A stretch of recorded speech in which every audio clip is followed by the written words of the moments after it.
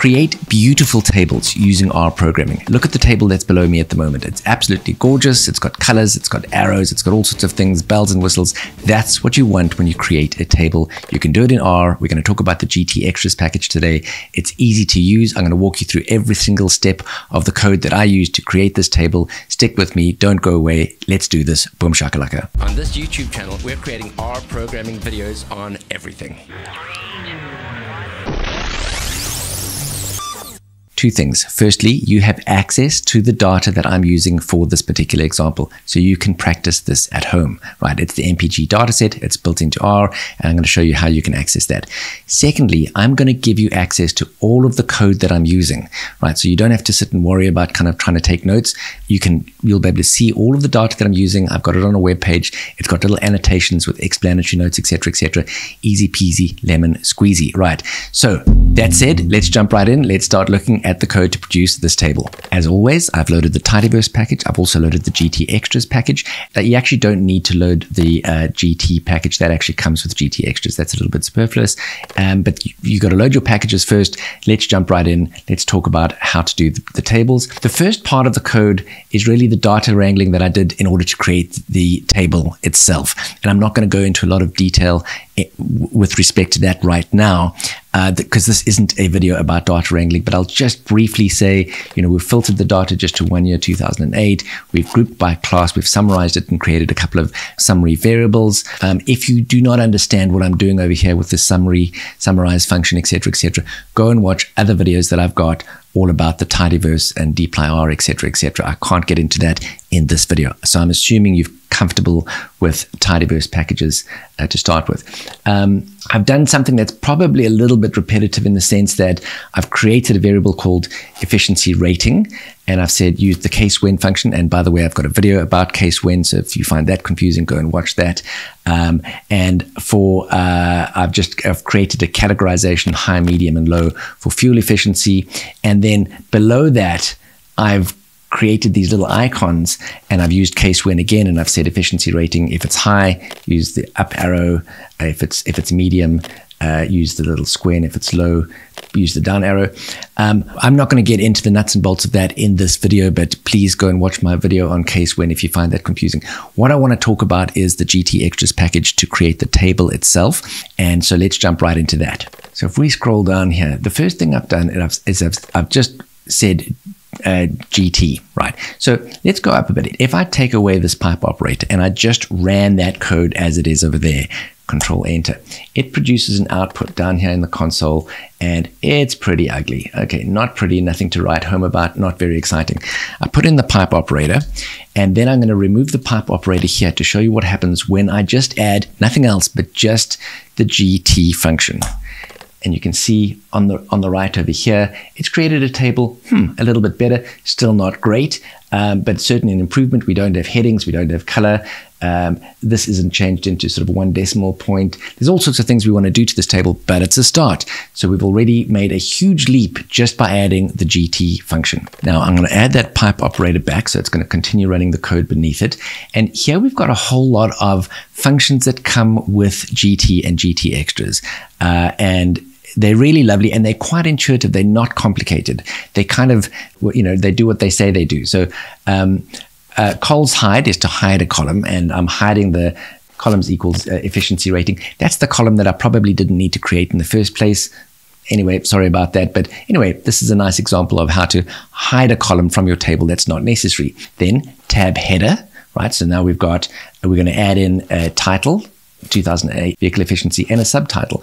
Okay, so if we stop right there and run that code up until that point, boom shakalaka, there the table's looking much better. Now we've got a heading, we've gotten rid of the column that we didn't want, we've got a subheading, and the table's beginning to take a little bit of shape. Okay, let's add the pipe operator back so that it continues to run the code beneath that.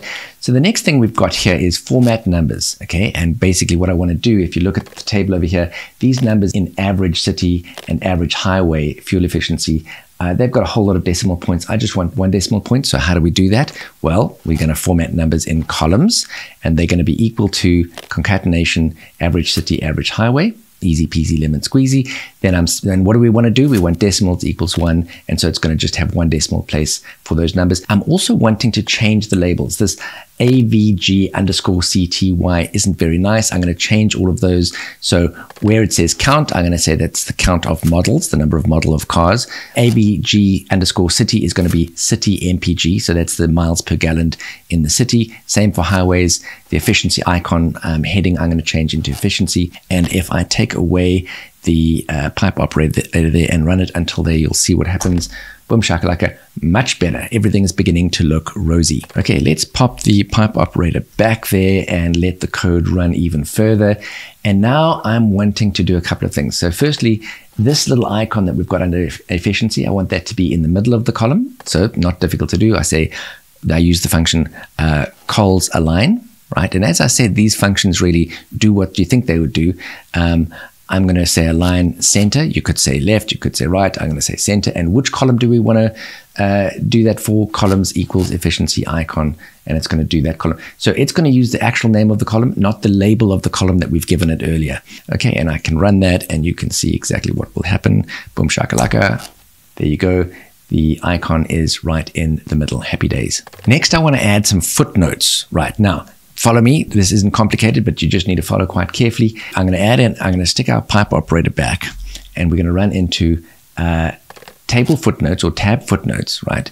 The first thing is we'd say what the footnote is going to say. So it's going to footnote equals, and we've got some text. Then that footnote needs to be referenced somewhere in your table. It'll put a little superscript 1, and R needs to know where does it need to put that. And that's what is meant by the little argument here, location, right? And so under location, we say cells col label, and we've said we want it in columns, average city, average highway. Again, we're using the actual name of the variables, not the label that we created earlier. So it's going to create a little label at the headings of these two variables. And then we're doing the same thing for a second footnote over here, which is just talking about these labels.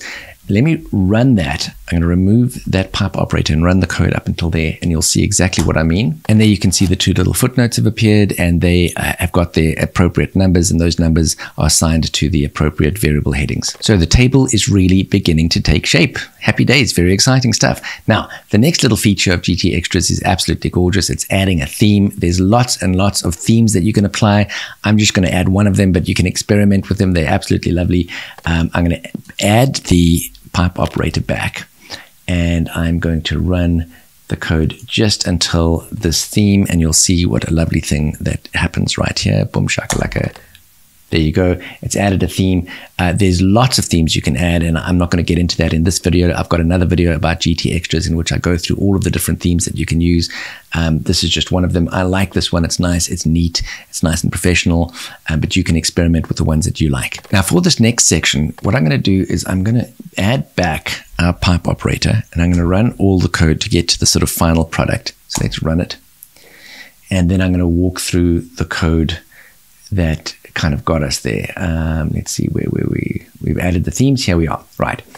So these little colored boxes that have been placed around the values in these two columns, that comes from this function here, gtColorBox. Okay, and let's have a look at the code that's required to get that in place. So we use the function gtColorBox, open brackets. We first of all define which variable it's going to be applied to. So columns equals average city. Then this domain, I'm basically saying it's going to apply this Viridis color palette, and it's going to assign a different color depending on the value of the number in that cell. We want to tell R what the range of values within which it may find numbers. In other words, in this case, for the average city, we've said somewhere the numbers are going to be between 10 and 25. And so it's going to assign colors within that range. Okay. Similarly, for the average highway, I've extended the range slightly to 15 to 35. Okay. So it's just so that it chooses the top and the bottom of the color scale are assigned to the top and the bottom of the numbers within this concatenation, if that makes sense. Now let's just talk about adding colors to, we've got in the efficiency column, we've got our little arrows and the block, and we want to change them to green, orange, and red. Easy to do.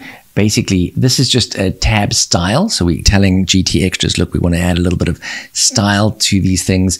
Now, what is inside those cells is in fact text, right? That arrow is an icon that exists in your sort of text lexicon.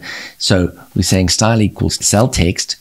We want to add the green color and the size 20, weight bold. Where are we going to do that?